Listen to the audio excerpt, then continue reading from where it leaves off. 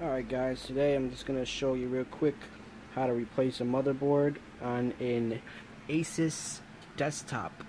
It's an Essentio series. So we're going to go ahead and what you do is you start off with the cover, which we already did that. That's pretty self-explanatory. It's usually just a couple screws down towards the end of the case here. Take those out, slide the panel off, and you can get access to the motherboard. You see here he's got a video card in here. I've already went and unplugged the PCIe cables from that the video card that powers it. We took that out, and we also are going to have to take out these back two screws. Sometimes it's a little clip panel that you can take off. You take that off so you can get the video card out. So we're going to go ahead and do that. Then we're going to unplug this power cable that's going from the power supply to the motherboard. Take that out. There's just a little click on there. You press that, pull. Usually I like to take out this stuff to get out of my way. That's the hard drive SATA connection that goes to the motherboard. And this is the power cable that comes from the power supply. So we go ahead and kind of get that out of the way. Kind of jam that up in there.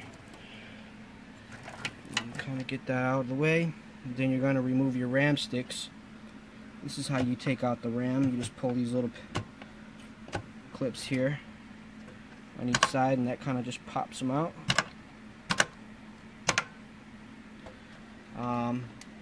Then you're going to have to take out, there's usually another cable here that goes to the motherboard that comes from the power supply.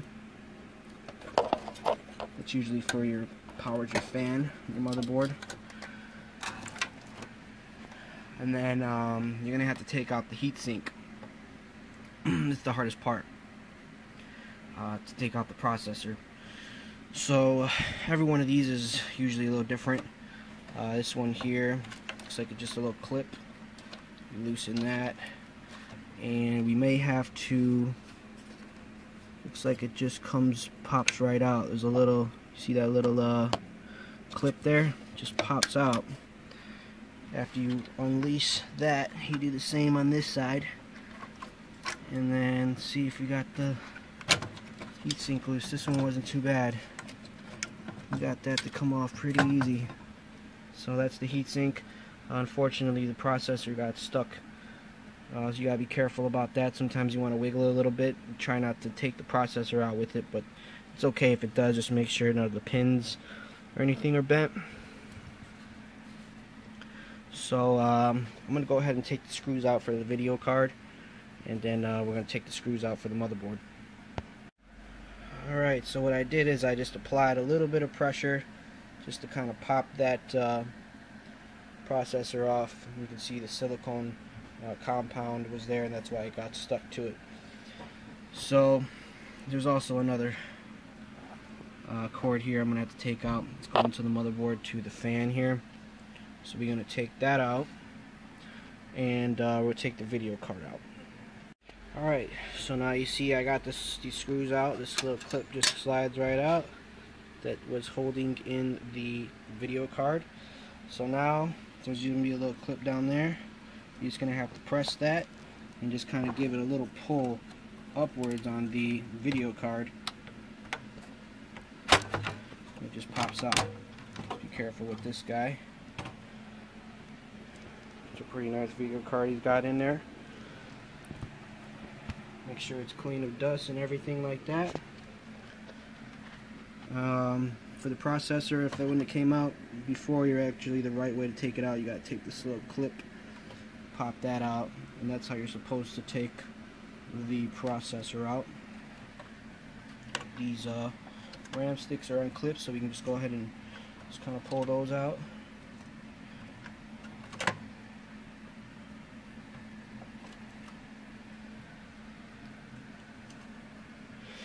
Now we are ready to go ahead and start pulling out the screws out of the motherboard. So Looks like there's one there, top left. There's a couple there, 1, 2, you see them there. There's several cables going in here. There's one green one, 2 blue ones, small black one, small black one. These are the SATA connections going to the hard drive and the DVD player. So I'm just going to go ahead and pop those out, and we got this video so we can kind of remember where they go back. And we'll pop out them screws. There's another screw there, another screw right there, and there's one at the top right there, looks like, another one right there. So we go ahead and pull those out. I don't think we're going to need to pull out these. We might need to. There, and once we pop that out, we should be ready for the new motherboard. We're still waiting on it to ship in, so I'll go ahead and take this one out and resume the video. Just wanted to throw this part in the video too. This is an important part of the procedure. When you're replacing a motherboard, you want to make sure and get the model number off of it. In this case, the model number is here. Sometimes it's a little harder to find. Sometimes it'll be kind of like in this type of lettering. It usually starts off with like a M or something of that sort for the part number. You just kind of got to search for it. A lot of times I'll go on eBay or like Amazon, and you'll find a replacement for a decent price. Alright guys, we got our new motherboard in the mail today. So I went ahead and took out the screws. It was about 2, 4, 6, 8, it was 8 screws. So once you take out all the screws, unplug the cables, everything's unplugged, you just go ahead and just swap these cables, these peripherals here, just kind of go ahead and just slide that out. So I'm trying to do this one-handed here. So we just go ahead and take out the old motherboard, which was bad. And the problem we were having with that one was it was issues with lines in the screen. The onboard video was bad and it was freezing up on the user. So then what you do is you just go ahead and slide this one in, put in the screws, and we'll go ahead and plug back in the cables. So be right back. Alright, we got the new motherboard installed in there. Had to use 2 hands, so I couldn't keep the video rolling. But basically, you just kind of slide it in there, kind of make sure that that lines up on the bottom and the holes line up, and go ahead and put your screws in. We had SATA 6. We had to plug that cable back in. That one was going to the CD-ROM drive. And we had SATA 1, which is going to be going back into your that's going to be going into your hard drive. That's going to go plug in there. I'm going to plug in the power first. So you got to plug in the SATA power cables for your hard drive. Doesn't really matter which one you plug in, but usually I try to pick one that kind of lines up with it, and you just kind of plug that back in. That just slides, should just slide right in. Let me make sure the port lines up.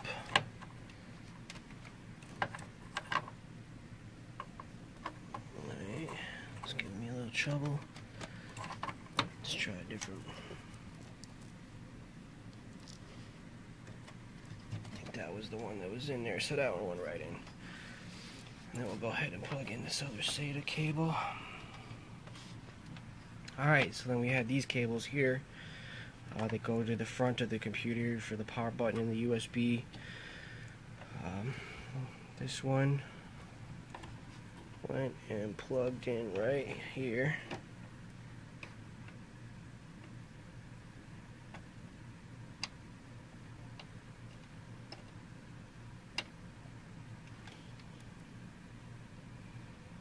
And you can kind of look at the pin configuration and see if that lines up, and I had it backwards. So you want to make sure you don't bend the pins.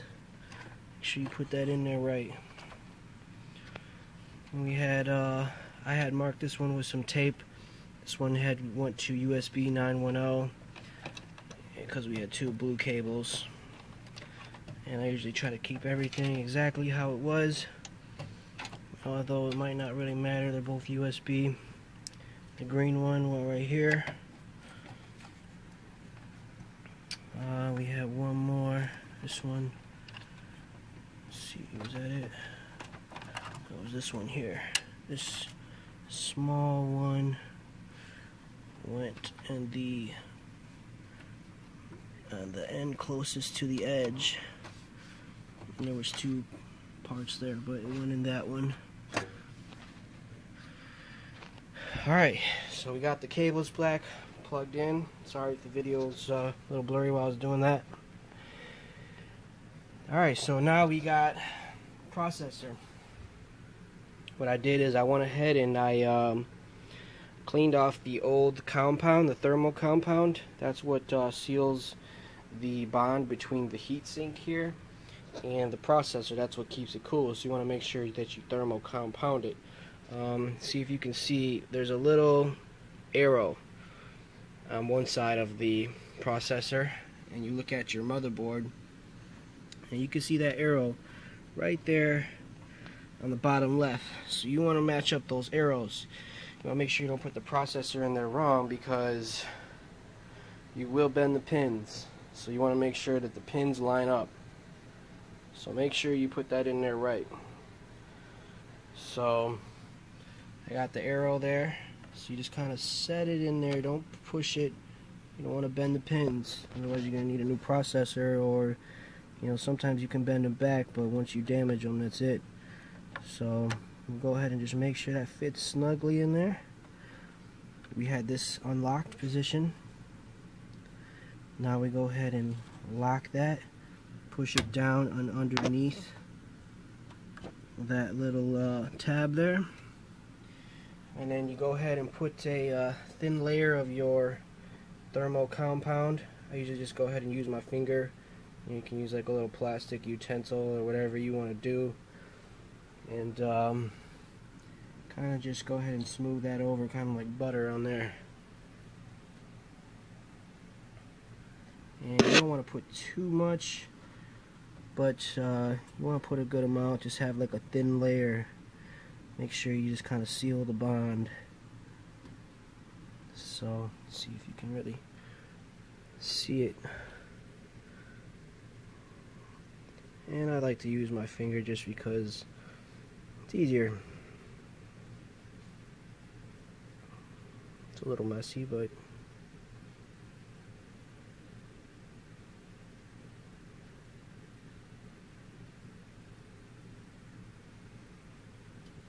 alright, so we got a thin layer on that. You can sometimes put a little bit of the excess on here if you want, and kind of smear that around. And we'll go ahead and put the heatsink back on. Like I showed you before, there's 2 clips there, so those just kind of wrap around the bracket here, the mounting bracket, which we did not need to transfer from the old motherboard that gave us one. They also had a BIOS battery in here, so we need to transfer that.